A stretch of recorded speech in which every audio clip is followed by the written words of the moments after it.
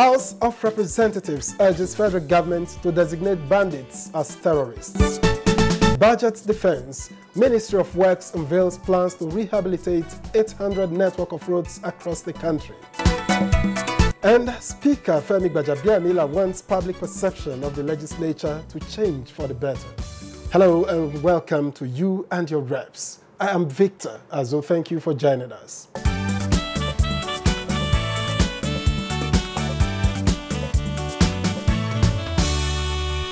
The House of Representatives Committee on Army has urged the federal government to, in line with the resolution passed by the National Assembly, designate bandits as terrorists. The committee is optimistic that by so doing, the menace can be decisively dealt with by the authorities. The consistent threat of bandits to peace and security in areas they operate is of concern to Nigerians. The committee used this budget defense meeting to task Chadok to provide the kind of training that enables effective response to challenges of insecurity. The President of the Federal Republic of Nigeria, Muhammadu Buhari, to designate bandits as terrorists so that the security forces can have more power to deal with the situation. Train and Doctrine Command Nigerian Army is committed to train very mobile, dynamic, fierce, gallant, and ever-ready Nigerian youths into the Nigerian Army who wish to defend the territorial integrity of their fatherland. As the budget performance appraisal session with the Minister of Power, he told the House Committee on Power that the Zungeru hydropower project will be completed in December 2021. The committee asked what the ministry is doing about the absence of electricity supply in Maiduguri, Borno State, for close to a year. They were unable to continue to work at the time they wanted to work because of security reasons. Solar home system. We would like, it's a very laudable project of the president. I've seen it work, so we have to really make it work. Meanwhile, the House Committee on Pilgrims Affairs has urged the Muslim Pilgrims Welfare Board to ensure reimbursement of deposits to intending pilgrims who could not perform the pilgrimage due to COVID-19 pandemic. We have a backlog of pilgrims from 2019, 2020, 2021, and 2022, inshallah. That is if. How do you intend to persuade the Saudi authorities to maybe increase allocation? The new Minister of Hajj in Saudi Arabia was their former Minister of Health. And that is sending some signal. And so we want to be careful. The Commission is proposing 1.4 billion naira for capital projects in 2022.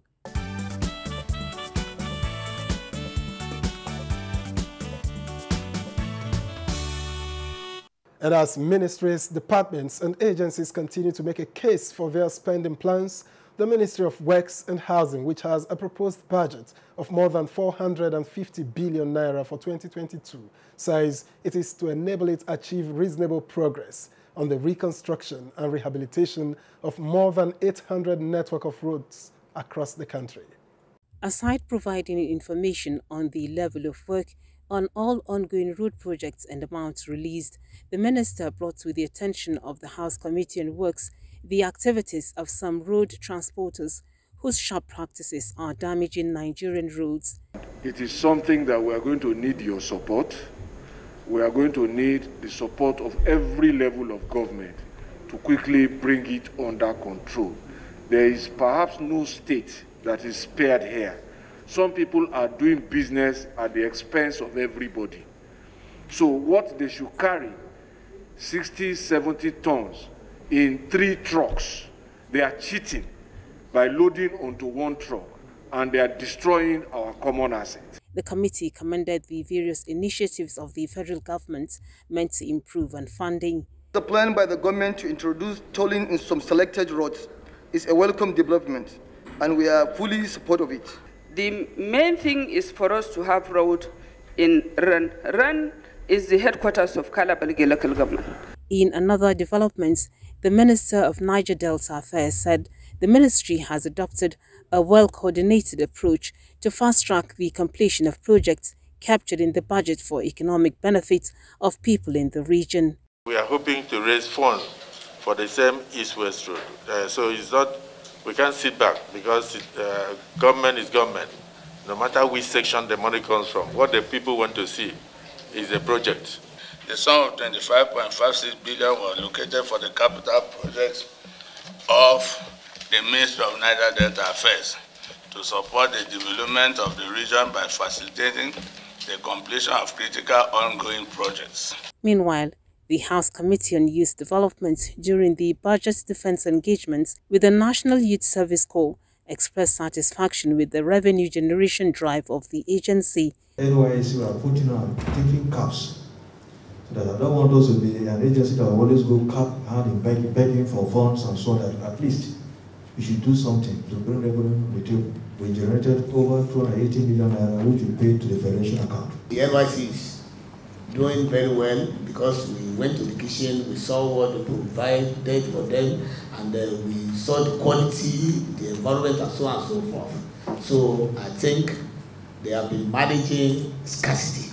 Both sides stressed commitments to work together to further improve the scheme in view of its benefit to youth development for national unity.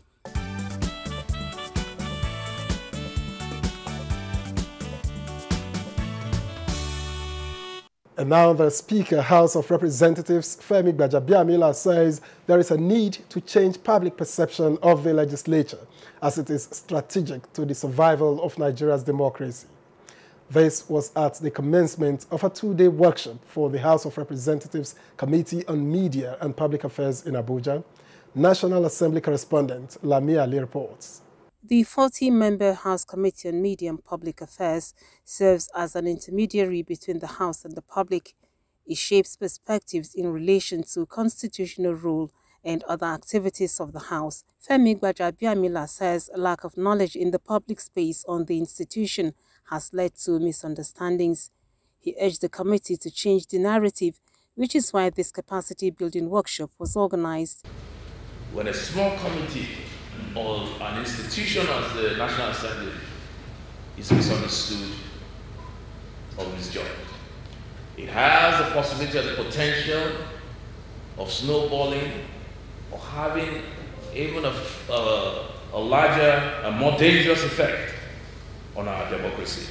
Our organization has also a very long tradition in Nigeria to provide capacity building seminars to the media, especially to the press, believing that press freedom and the freedom of expression is one of the most important values of any democracy.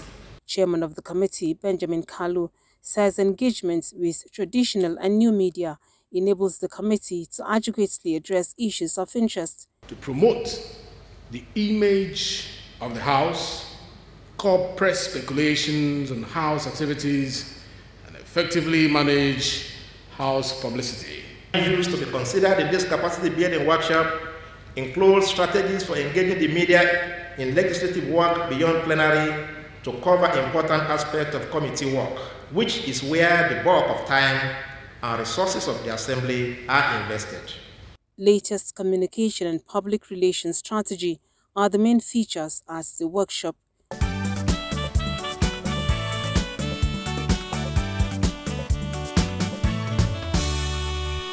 Oftentimes, during debates on the floor of the chamber, members try to get the attention of the presiding officer by announcing point of information or point of order. In what scenarios do these legislative phrases apply, and what do they signify? What is the difference between the two, by the way? Let's join Chairman of the House Committee on Rules and Business, Abubakar Fulata, to do the honors.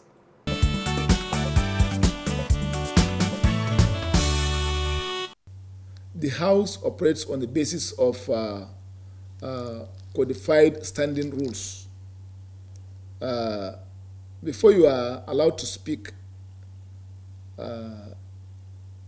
in a sitting, in a plenary, and unless you are called upon by the presiding officer to talk on a subject matter, if you are now talking without being called upon by the presiding officer, you must cite a particular section of the standing rules of the House to make your own presentation. Now, when you stand up, you quote the specific order, Order 10, Rule 5, Order 8, Rule 4. You must specifically because you are not called upon. You are now interjecting. Our rules allow you to, at any point, raise a point of order. So, under such circumstance, you cite the particular order or rule that you are referring to. It is only by citing that now the presiding officer would allow you to continue. If you are not able to cite any particular section of the standing rules, the presiding officer can rule you out of order and ask you to sit down immediately. But a point of information is just to guide. You are not citing any specific standing rules. You are only guiding. That you are giving information to guide the House. Okay, you are just impromptu.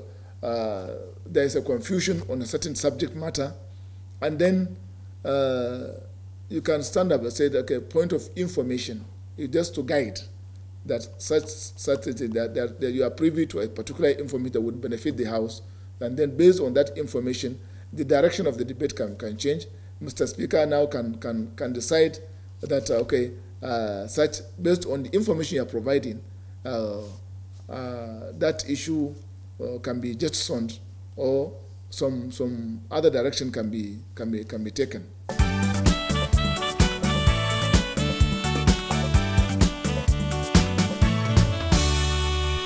A recent attempt to invade the home of a Supreme Court justice has been roundly criticized, but there is a bill in the works to ensure that such events never occur again. The bill is sponsored by the member representing Afikpo North and South Federal Constituency of Ebonyi State, Igariwe Iduma Enwo, who is also Deputy Chairman of the House Committee on Appropriations. It's to amend Section 308 of the Constitution, which talks about immunity. And I'm thinking and proposing in that bill that if the executive is enjoying immunity so that it protects them, so that they do their jobs without fear of prosecution while on the job, I don't see why it shouldn't also be extended to those at the commanding heights of our judiciary. I'm talking of people like the Supreme Court judges. The other day you heard about invasion of a Supreme Court judge's house. The other day, in the past, we also noted Justice Nguta of blessed memory. His house was, Dingba was, and some other Supreme Court judges. While there are Supreme Court judges, such things shouldn't happen. Just like you don't invade a governor's residence, just as you don't invade Mr. President's residence while on official duty, you shouldn't also invade Mr. Speaker's house while he's Speaker. You shouldn't also invade the Senate President's residence while he is occupying, while they are occupying these official offices. So in this particular bill, I spoke particularly about the judiciary, that they should enjoy immunity. Because I wasn't just talking of the Supreme Court judges, I was also talking of the heads of all the courts. They should enjoy immunity. If at the end of their tenure as judges, they committed crimes while on duty, just like a governor could face EFCC after office, or a president could also face prosecution. Let them also face prosecution, but not while in office.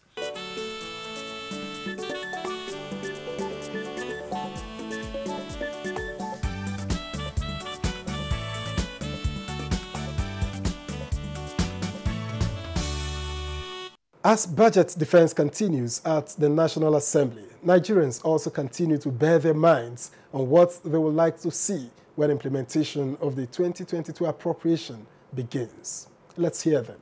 They should concentrate more on agriculture. We have too many fallow lands in Nigeria. So if you concentrate on that, from there our economy can be improved.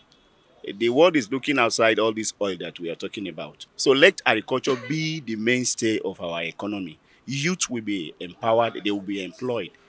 And the issue of unemployment will be drastically reduced, and our economy will be better for it. If our Nigerian government can focus on employing youths, I think it will be better. At least it will reduce bandits, it will reduce kidnappers and all of that. Human capital is the most important segment of the society. So if one can get a qualitative citizenry That is, if your people are well informed, well educated, well enlightened, all things will fall in the right place.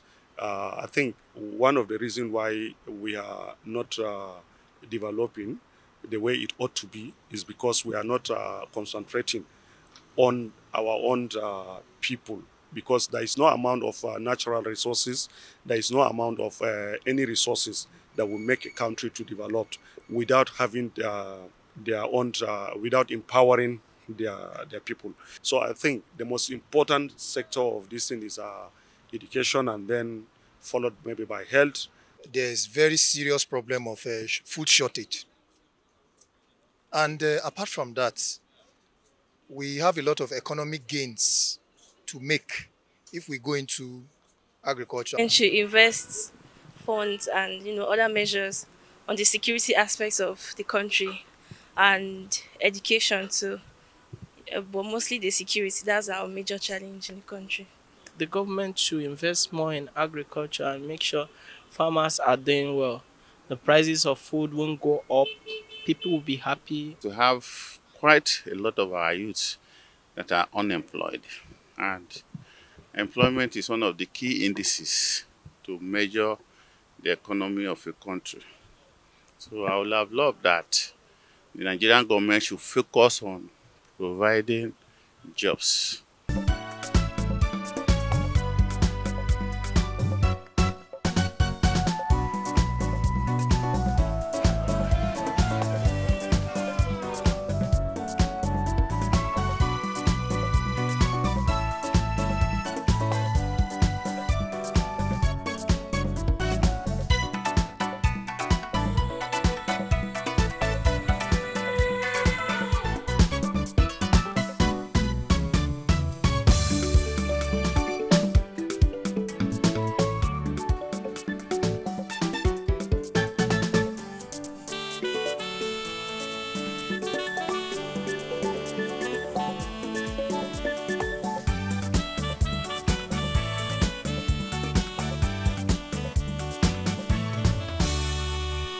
This week on You and Your Reps, we turn attention to the House Committee on Commerce. We engaged Chairman of the committee, Femi Fakeye, on the ease of doing business in the country and balance of trade, among other issues.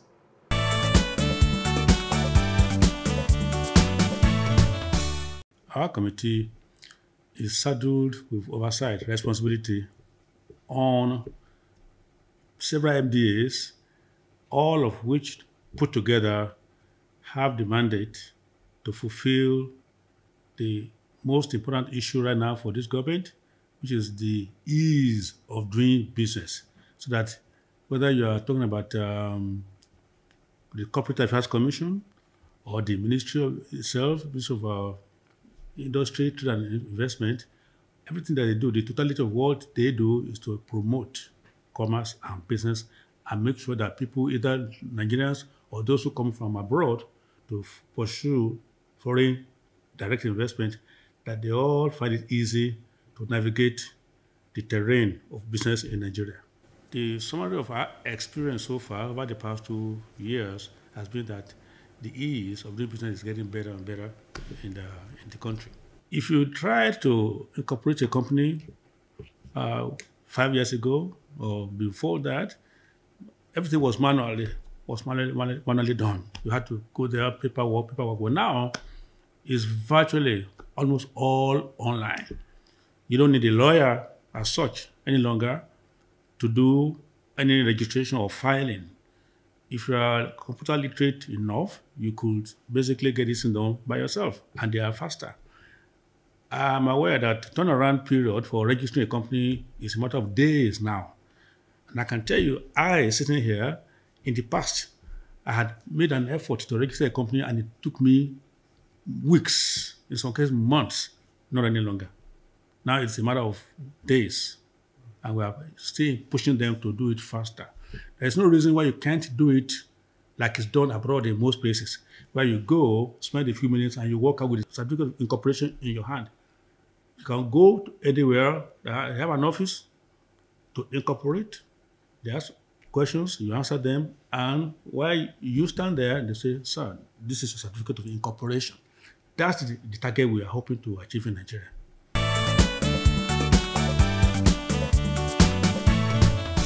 I don't know the figures, but we are negative because, you know, this is a consuming country, if you will. Everything about you, about me and you, in your kitchen, in your office, is imported. That is a big subject matter to me because I think it's an issue that if we don't address quickly, it's something that is very glaring where we may be ending. If you don't produce what you eat, and you don't eat what you produce, then something is missing. Take food, for instance. The only item that we have tried, and only just tried, to boost the production of is rice. Okay? Everything else is still being imported.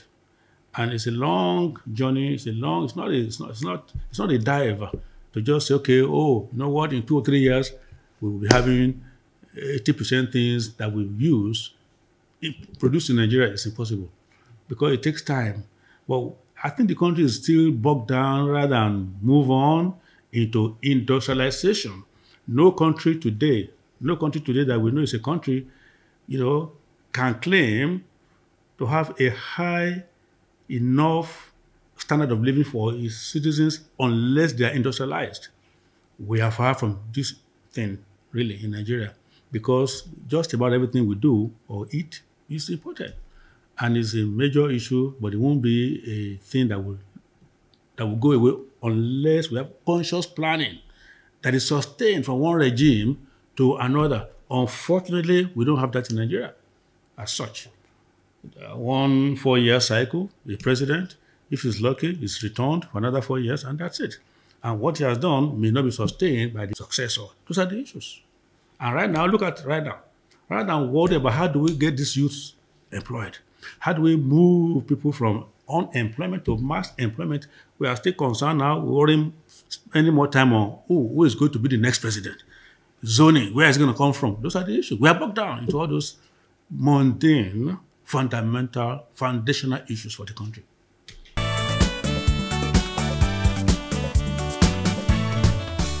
It is a matter of political engineering, getting the country's leadership to focus on what is needful, what is paramount.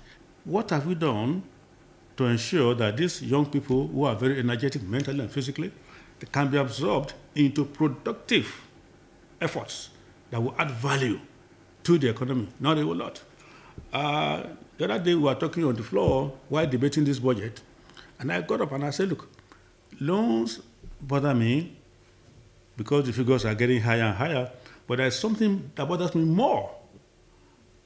And that is the fact that the revenue of government is shrinking because we are only focusing in terms of those who pay tax, who support government. We are only focusing on the ones that are easy to track. The ones that are getting salaries, the employers become tax collection agent for those. The one that buys shares, stock exchange or the stock brokers, they are the collection agents for those. Somebody bought a house, sold a house. You must make a profit. Okay, so you can track all those, but what about the masses of people? And a certain segment of the press tried to demonize what I said. So, see the man that says the people in the informal sector, who we know are poor. See the man who says they should pay tax. That's because government somewhere has dropped the ball. There ought to be a tax code that says everybody here must pay contributions, must contribute something to the till based upon ability. So it is not you that will determine whether you are able to pay or not. Government will determine whether you are able to pay or not. And if you are able to pay, then you pay something to encourage this government to keep going. Otherwise, I don't know how we're going to get out of the woods.